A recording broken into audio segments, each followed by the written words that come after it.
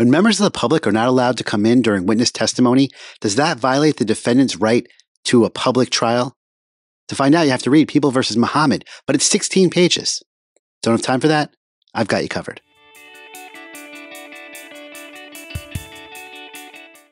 This is TLDR, Too Long Didn't Read, where I cover New York Court of Appeals cases, and I try to do it in 5 minutes or less. This is the episode on the case of People v. Hamza Mohammed.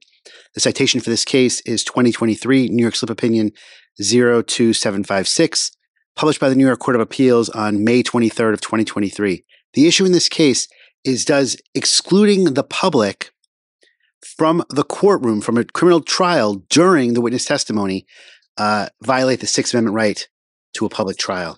To understand what's going on here, just a little bit of background. There's a Sixth Amendment to the Sixth Amendment of the Bill of Rights to the United States Constitution. Says, this is the beginning of it, it's a long one, but it says, in all criminal prosecutions, the accused shall enjoy the right to a speedy and public trial. The public trial is the important part here. The Sixth Amendment also has the right to counsel, compulsory process, those things. But the important part for this case is the public trial promise by the Sixth Amendment to the United States Constitution. The facts of this case are, the defendant is on trial for second-degree murder and criminal possession of a weapon. And the trial judge here has a policy. It's a policy that no person is allowed to enter or exit the courtroom while a witness is testifying. And the judge justified this policy by saying he believes that spectator traffic during testimony distracts witnesses, attorneys, jurors, and the court reporter.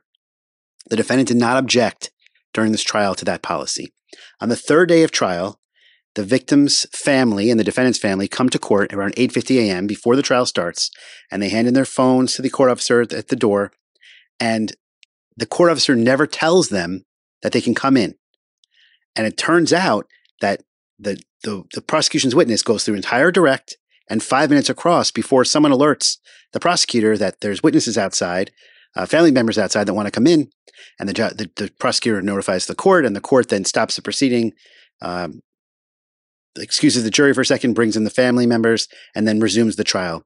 The next day, the judge has a whole hearing about whether or not this violated the defendant's Sixth Amendment right to a public trial. And the judge finds, the trial judge, on a motion for mistrial, where the defense said, "Judge, you've deprived my client of a fair trial pursuant to the Sixth Amendment, a public trial," the judge finds that the court did not implicitly or explicitly exclude the public. That the witnesses, the outside people, the public, did not try to gain access to the courtroom, and instead they waited outside, just assuming that the access was not permitted. But it's not the court's fault that they didn't go in, it's their fault. So the judge says, denied, I'm not granting your mistrial. And the defendant is ultimately convicted of both counts, and the defendant appeals. The appellate division, the procedural posture here, the procedural history is, the appellate division says the judge did exclude the public. The public was excluded, but not because of anything the judge did. That, in fact, the public was excluded, but not because of any specific act by the court. And it goes to the Court of Appeals, and they reverse. The Court of Appeals says that, yes, there was a Sixth Amendment violation here.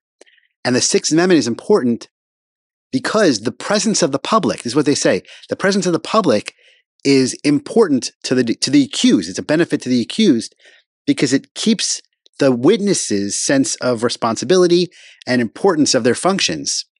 It prevents perjury. It encourages witnesses to come forward.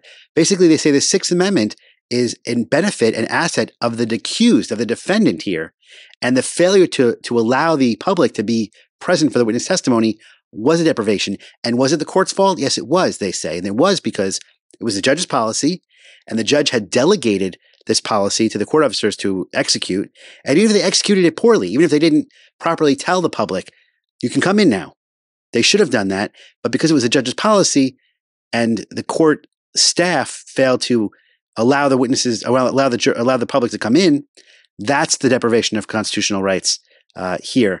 And reversals required. They say we can't just it wouldn't be a proper remedy to just have the witness testify again because it's damaging. That's a damaging thing for the defendant. And they also reiterate that the judge is responsible for the administration of justice in the courtroom. The judge's responsibility includes decorum, proper administration of the trial to make sure that constitutional rights are protected in the courtroom. And so here there was a failure, a deprivation, and reversal is required. There is a concurrence by Judge Garcia. He basically makes the same point as the majority. And essentially, that's the holding of People versus Muhammad. Have a good day. If you like what you just saw and want to see more just like it, please hit like or subscribe to let me know.